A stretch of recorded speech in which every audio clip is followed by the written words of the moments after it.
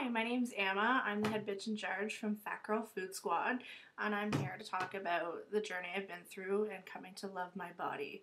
Since 2009, I've gone through some ups and downs with dieting and sort of overeating and that kind of thing. I'm definitely not a skinny person. I'm very, got some weight to me.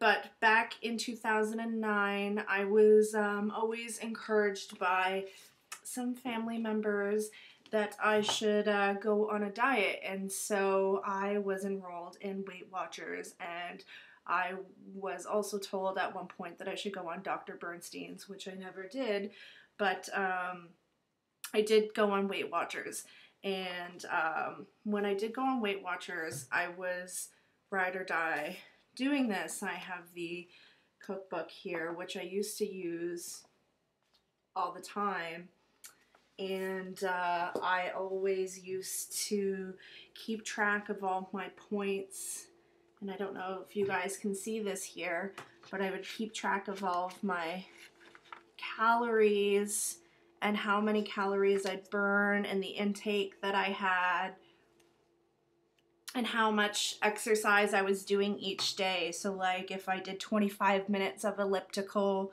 or if I drank a Diet Coke or ate some slices of cucumber that day. And I mean, the thing is that when I was doing this, each week I would go into my meetings and I would be really excited. I would take off my shoes and I would take off my socks and I would take off my belt and I would get on that scale and I would wait to see how much weight I would lost. And some weeks I would go in there after doing all of this and they would tell me I hadn't lost a single pound.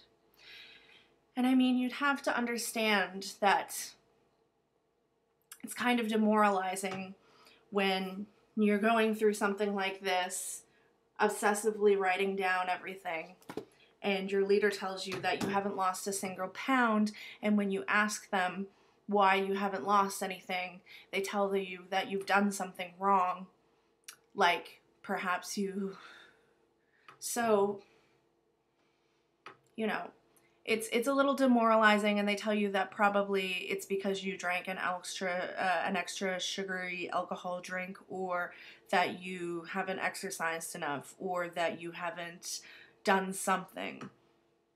So, I mean, after all of that, I decided that this wasn't the plan for me, because clearly it wasn't something wrong with me, it was something wrong with this program. And I came to realize that I didn't need this because I loved myself and dieting wasn't for me. I could still eat all of the good foods that I was doing and still be healthy because it was fine. So from that moment on, from 2009 on, I began to love myself from the inside out. And I realized that even if I was fat, it didn't matter. People would need to accept that I loved me regardless of the size that I was.